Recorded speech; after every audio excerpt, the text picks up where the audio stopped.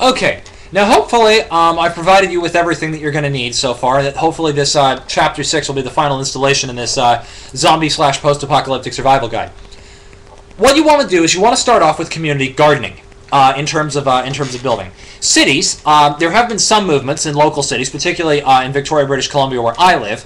There have been some movements of people to try to start a lot more communal gardening in their backyards and the like. Sorry, I just need a stretch. For the idea, in the hopes of being able to prevent, in the hopes that in the event that something goes wrong, well, there'll be plenty of food for people to live with. Again, most of this is based on the entire ecosystem, and they're still forgetting the necessity for technology in various different areas. So, here's the idea. With your technology system, you're going to eventually want to gear down to 17th, 16th, 15th century level. But in the meantime, for your food supply, while you're dealing with your electricity and the like, also don't forget, one of the very first things you're going to want to build after you've built sewers and everything else, don't forget to build a printing press. This way you can still reprint books. This way, hopefully, you can still reprint books.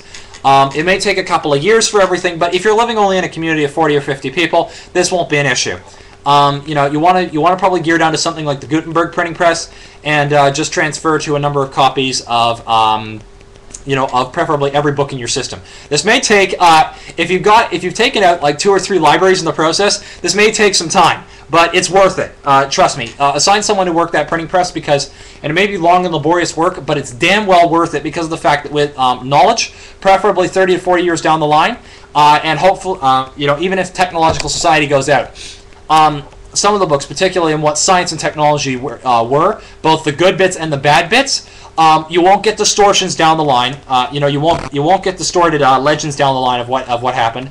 You will also make damn sure that your kids and their kids will hopefully have the tools of critical thinking and the like. So this way, when they construct a society, they won't fall back into religious superstition, much like what is plaguing our society right now. See my other videos on how religious superstition, mistrust of science, and lack of critical thinking are causing severe problems in our society, including going towards this techno-ecological crunch that I'm talking about.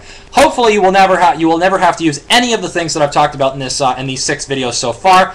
But I'm just prepping you for in the event that your fellow human beings are too illogical to realize that that we are headed towards this if we don't colonize space. The next thing on our system is the fact that you want to. Okay, so now where was I? Okay, we've talked about machine shops. We've talked about latrines. We've talked about trying to deal with an organizational system. Oh yes, communal gardening. Like I said, if each person, in addition to whatever their job is for the new community, including soldiering, has a communal garden plot which they take care of every so often, or their families do so, there should be enough food there for say 40 to 50 people. If you're in a local area.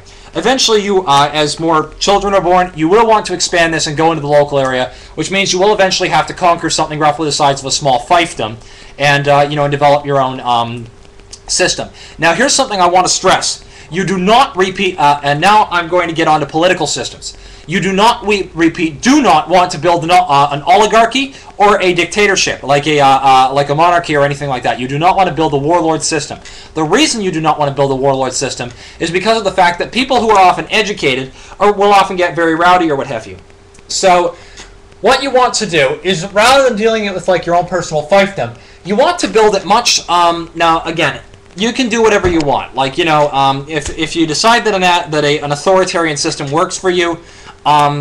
That's all well and good, if you're that illogical. But chances are an illogical system, is is going to, probably cause people to be oppressed anyway. And I doubt very much that people are going to want to live in an oppressed system. They probably just destroy their own society rather than actually live with that.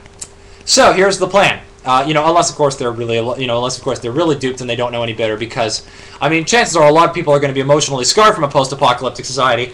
So there will probably be a lot of warlords and demagogues and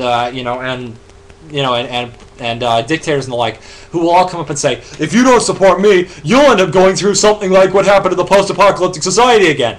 And for those people who don't really understand science and technology, that sort of emotional argument will get them over like nobody's business. But anyway. Here's what I recommend, and this is just my own personal thoughts on a government system.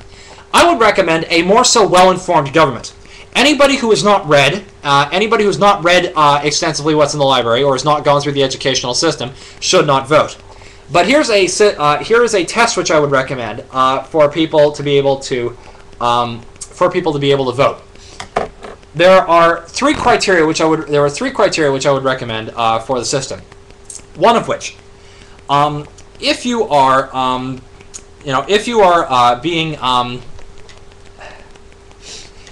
working in some capacity in the society, even if you are in charge of one of the communal gardenings, you should have a right to vote. The second thing, however, is that there have to be two other criteria which play into this. One of which is that you should be able to work with the basics of intelligence. The second of which is, again, working in the society is the very first criteria. The second criteria is that you should be willing at any moment to be called to arms to be able to defend against your society against other tribal kingdoms coming in trying to take over yours, or hordes of zombies, or whatever. Insert enemy here. So that would be the second one. The third one is that your intelligence level should be up to sufficient. If you are going to vote, for any point of the society, you should be able to understand. What's actually going on. So what I would recommend is there should be a test, and this should be a test for anybody at any age. If you are going into a bar to drink to symbolize the age majority, you should be able to do as follows. Now, you don't necessarily have to be versed in calculus unless you're dealing with a technological problem. If you are dealing with a technological problem, or and this is one of the other ones, this is for only the first 20 to 30 years, and only after you're dealing with the gear down. After you've dealt with the gear down, if your science levels, if you still have sufficient science that you're dealing with, advanced level calculus or anything like that, like advanced level science, or still being able to explore the universe at this point, which I doubt, but if you are still able to do so, then I would recommend that you are unable to vote on these issues unless you can understand calculus, which means that you can rapidly educate yourself on the issues. Otherwise, you should be able to do as follows. You should be able to spot logical fallacies in at least 3 different arguments. You should be able to write aptly. You should be able to solve, without any mistakes, a quadratic equation. You should be able as well to have a basic understanding of propaganda techniques. And the reason that I suggest this, and you should be able to at least extrapolate reasonably far out. The reason that I suggest this, and or at least particularly those first two criteria, being able to recognize logic, being able to think logically, knowing logic, knowing how logic can get abused, being able to spot it, and also being able to pass a quadratic equation, is that with mathematics you can avoid getting duped in both in statistics and facts, taxes, any small kingdom, any small community, even in distribution of resources, will require a large amount of math, even for taxes. Any system which is worth its salt will not be worked on basic mathematics, but will be worked on a relatively complicated system for taxes. Quadratic equations do come in handy there.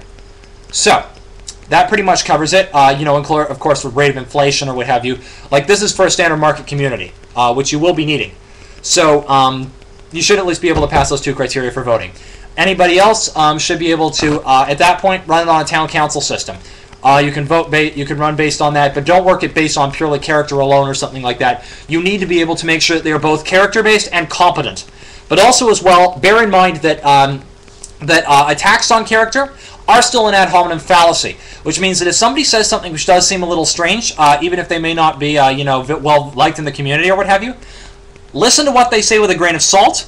But then it's just basically the only thing which I would recommend is as follows: in the event that they're it's been said that they are they've had a history of lying or something like that, but they are saying something which does seem a little off or what have you, rather than just simply not believing them, send someone. Note that I said send someone, one of the scientists or what have you, or whoever, to verify their claims. And if it turns out that it actually is the case, even if you don't believe them or what have you, it's an ad hominem attack, and the mob, above all else, avoid reverting to mob mentality. Even in a group of 40 to 50 people, this can cause severe problems. And small communities, we know what that's like in small communities where religion and Christianity and all that have happen. People are looked down on for promiscuity, or even looked down on for just getting condoms for birth control. They're automatically assumed they're promiscuous or that sort of shit. We need to avoid that mentality after this. Anyway, That's my videos. I hope this all helped. See ya.